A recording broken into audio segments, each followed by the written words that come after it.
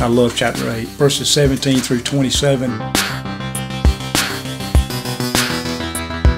You see the groaning of creation for glory. You see the groaning of believers for glory. And then you see the groaning of the Spirit of God, the Holy Spirit, which is groaning with believers and is groaning with creation for redemption, for total redemption. We know it's going to happen. That's the hope we have. It gives us hope. It gives us purpose. It gives us confidence to know that the Holy Spirit is guaranteeing our glorification. It is all guaranteed.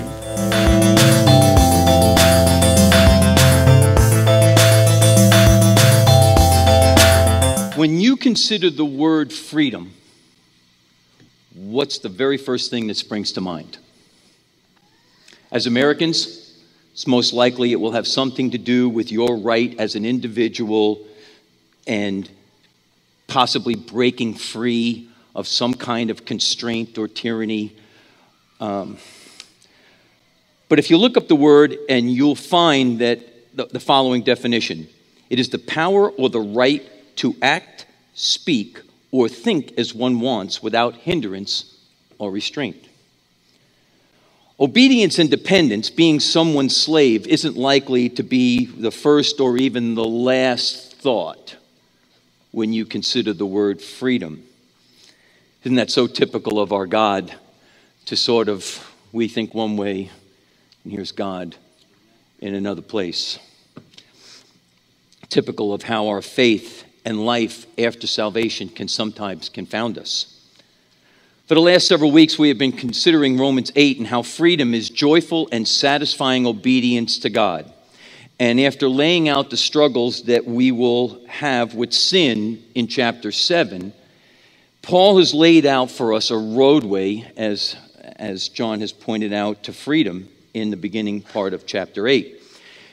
Last week, John examined verses 12 through 17, where Paul is wrapping up his comments addressing our sin struggles and concluding that once we're in Christ,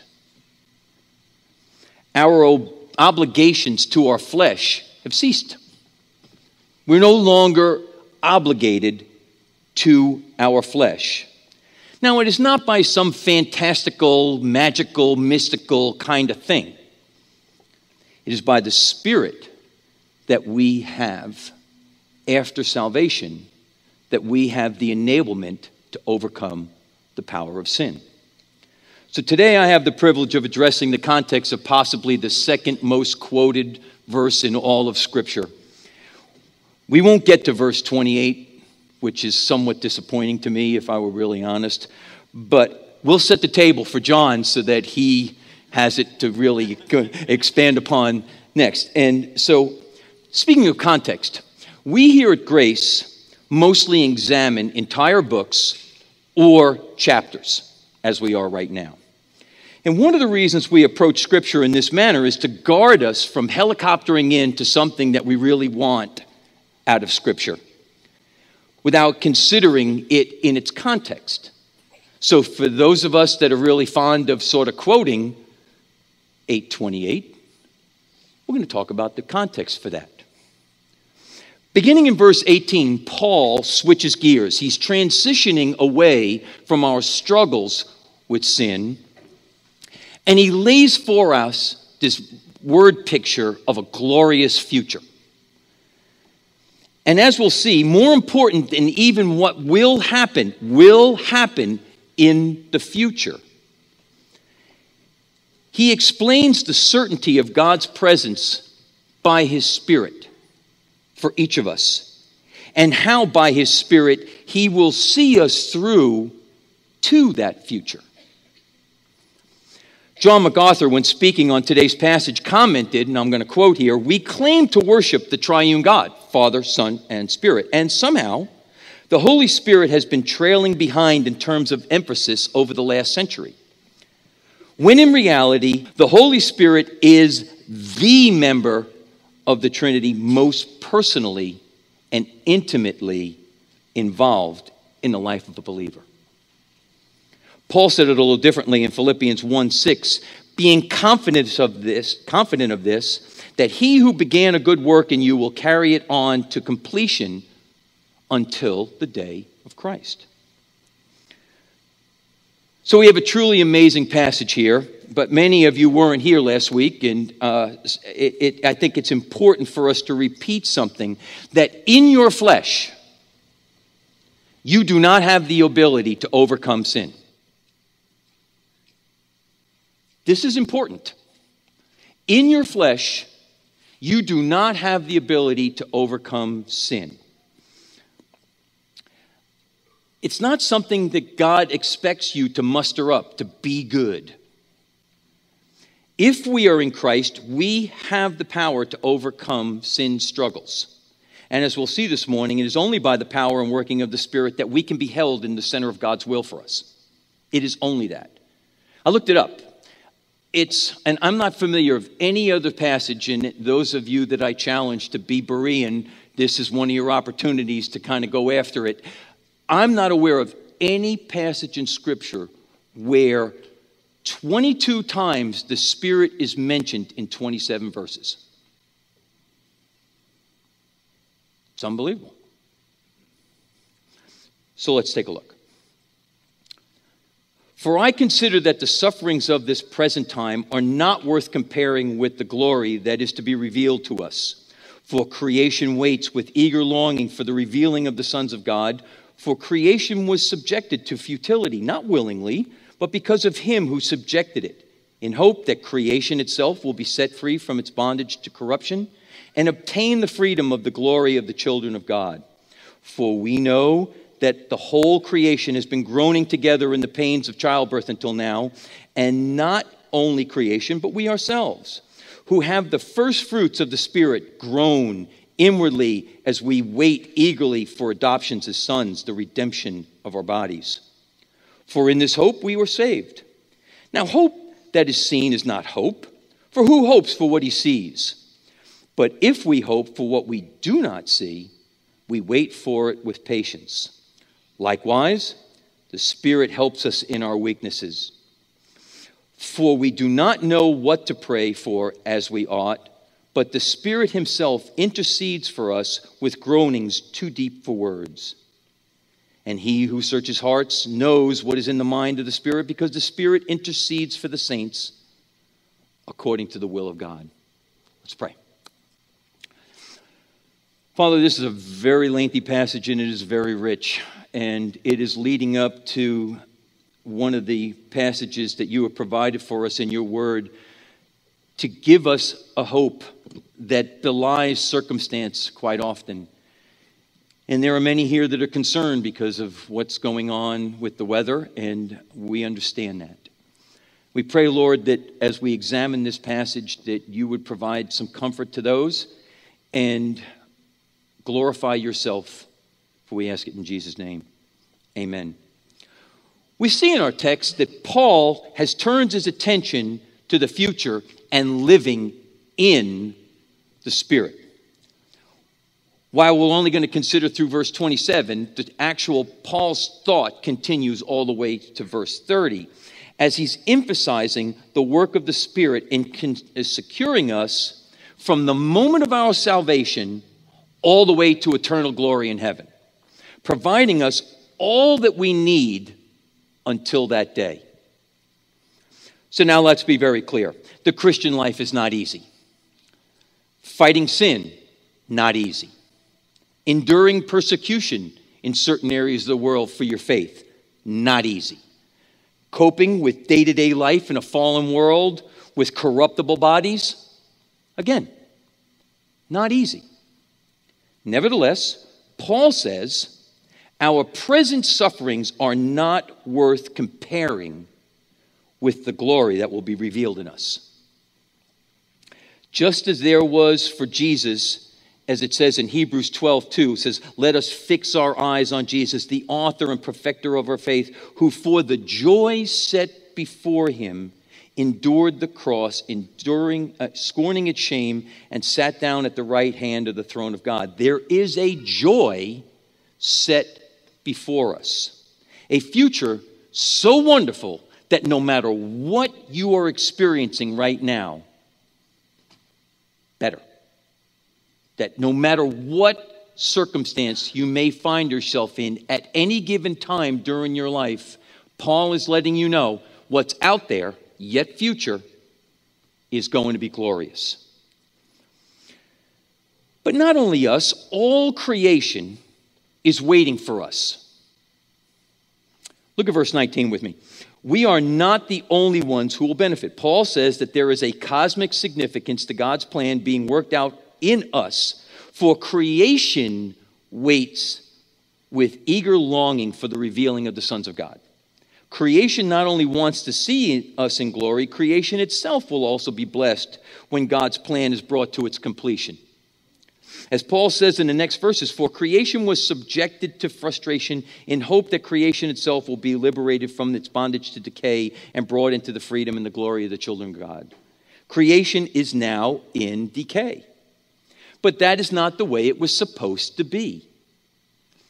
At the resurrection, when we are given the glory that Jesus has provided for his children, the world will somehow be freed from its bondage. The entire world will also be redeemed by the work of Jesus Christ.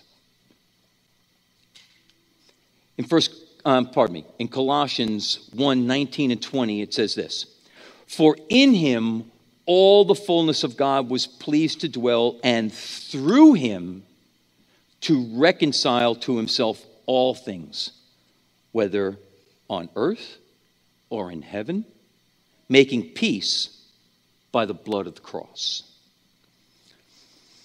In verses 22 and 23, Paul lets believers know that creation is not alone in its desire for redemption.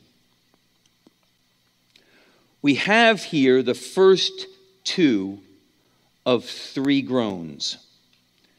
Creation groans along with believers in anticipation of our future redemption.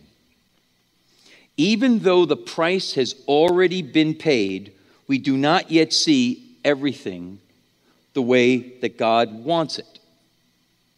For we know that the whole creation has been groaning together in the pains of childbirth until now. Creation is burdened. It's in pain. Not only that, but we ourselves who have the first fruit of the Spirit groan inwardly as we wait eagerly for our adoption to sonship, the redemption of our bodies.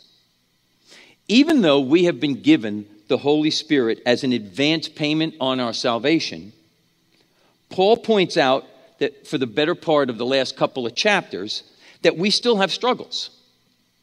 Our salvation and redemption is not yet complete. Redemption of our bodies means they will be made new, no longer subject to decay. 1 Corinthians 15:53 says, for the perishable must clothe itself with the imperishable, and the mortal with immortality. And we will be transformed into glory. This physical world that we see and that we have great attachment to is not a bunch of junk. The physical world will be tossed aside. Now, I don't understand all of that, but God made it good, and he plans to make it good again. Now, we don't know how our bodies are exactly going to be resurrected. I mean, we don't know. We don't know or understand the specific physics that will be involved in the resurrection and this renewal of the entire world.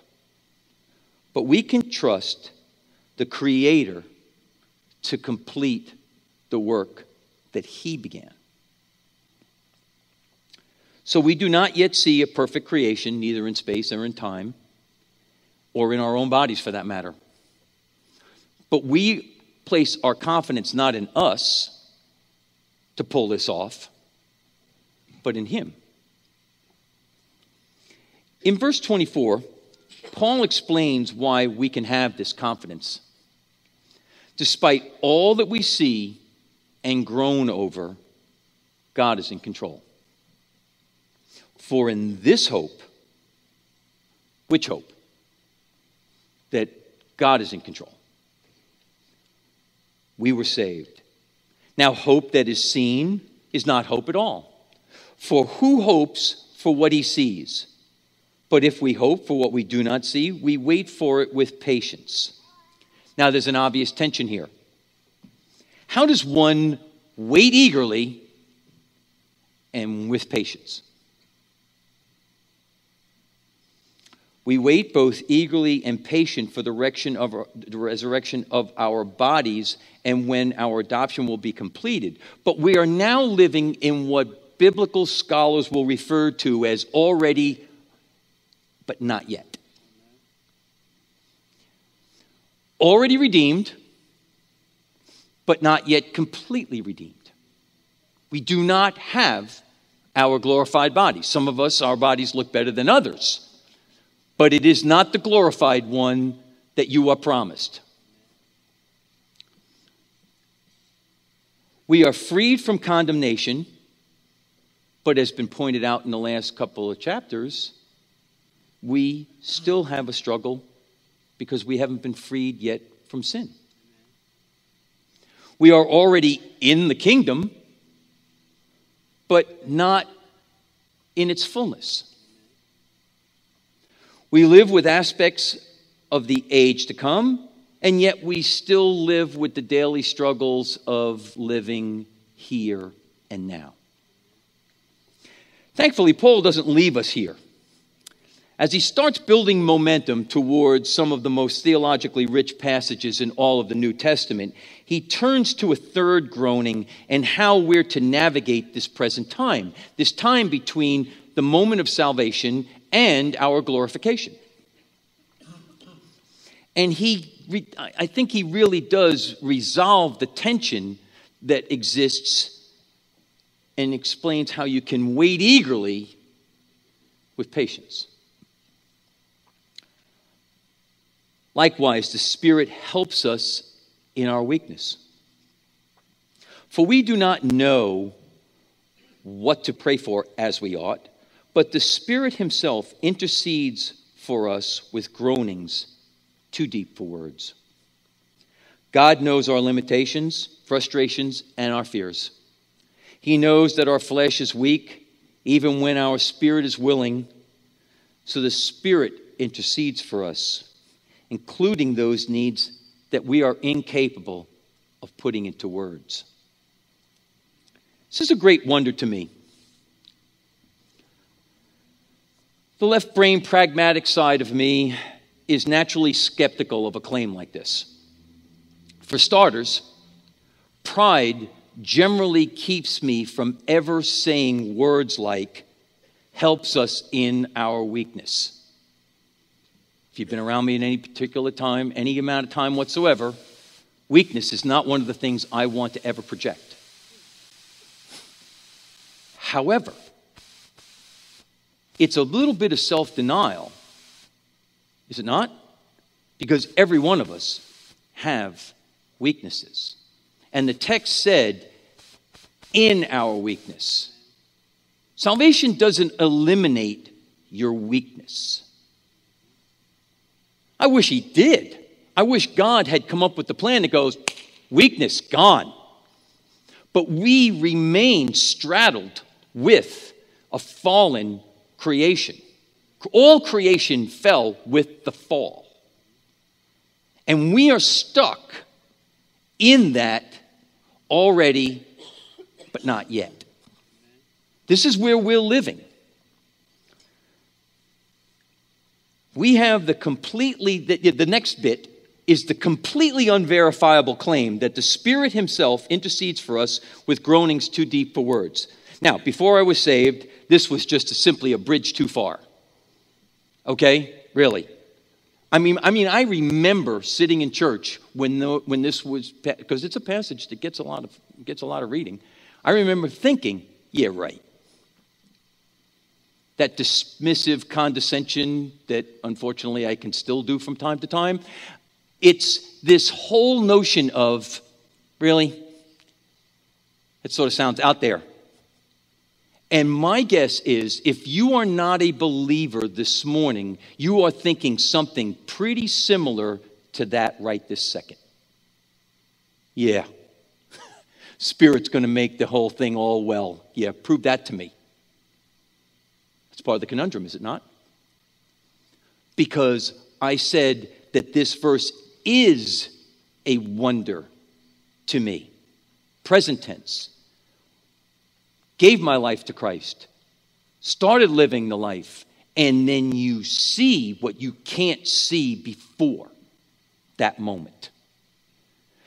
A lot of the things that the skeptic and the belligerent non-believer will project, God is God. I mean, he knows exactly who he's saving.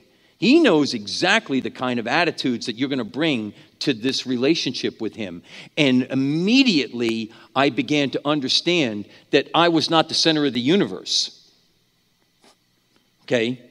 That everything that I thought, no matter how strongly I thought it, no matter how many successes I may have had from a worldly perspective, were meaningless.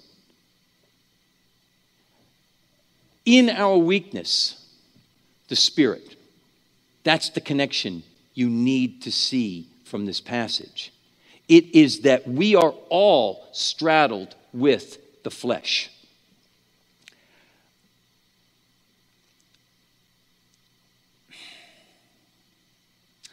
I can't fully claim to grasp this matter of the Spirit. It is the aspect of our faith that can be challenging. Some embrace it.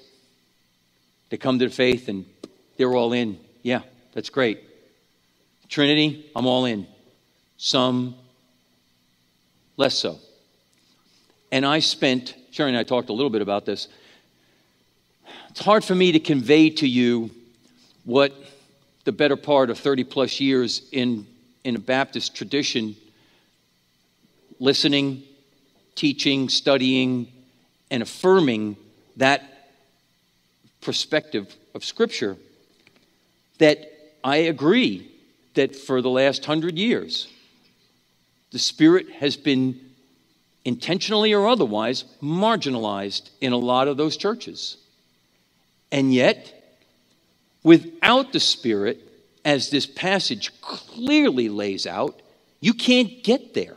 You cannot live the current life between already redeemed but not completely redeemed. You can't navigate that gap by yourself. I mean, you can try. And I'm living proof that how futile that can be. You get the notion of an understanding of verses like, don't grow weary in well-doing, because you're trying as hard as you possibly can to live as God would expect you to live as his child. And yet, there it is for you. 22 times, 27 verses. You want to get from the sin struggles that you have laid out for you by Paul himself, talking about the wretched man that he is in chapter 7. And how does he run from that? He runs into the arms of the Father. How do you get there? By the Spirit. Because we are still here for his purposes once we're saved. Not our purposes. This whole notion of obedience is soft-pedaled in the West. The whole notion of the English translators cannot make themselves say slave. It's servant. Really? Look at the underlying word. It ain't servant. It's slave. You choose. You have the freedom to choose. You want to understand the roadway to freedom? The roadway to freedom is actually evaluating what God has said about himself, what he has done through his Son, and then willingly, by your choice, because remember the definition, it's your choice, right? Your choice is, I'm going with God. And from His word, we see obedience is expected, and that's the choice you get to make. But it's still your choice. I really wish God would have allowed, he would have just decided to have removed weaknesses. Wouldn't that have been super? I mean, Mallory would be jammed up if that was the case. But, if we didn't have any infirmities, nothing, I mean, that would be preferable, would it not? Despite the discrepancy between what we see and what we want, we can be confident that the Holy Spirit does what we cannot do. He searches our hearts, knowing the mind of the Spirit, because the Spirit intercedes for God's people in accordance with the will of God. The Brits have a beautiful way of expressing this with the adverb form of the word proper. If you spend any time listening to the Brits, they're going to say, well, you have a proper job, don't you? And I mean, you're never going to hear that in the States unless you're watching the BBC or something. So, proper as in satisfactory and correctly. The Holy Spirit is our guide, helping us, ensuring that our prayers are presented rightly and properly in heaven. Kind of a neat thought. Really, you may be in a place today where you're just struggling and something in this life has got you cornered, okay? And you can't even think straight. You're so jammed up. Isn't it comforting to know that God himself is sorting out everything that's going on inside of you and properly bringing that to the throne room of the Father and saying, here's what's going on in Yeager's life. Here's what he wants to say, but he doesn't know how to say.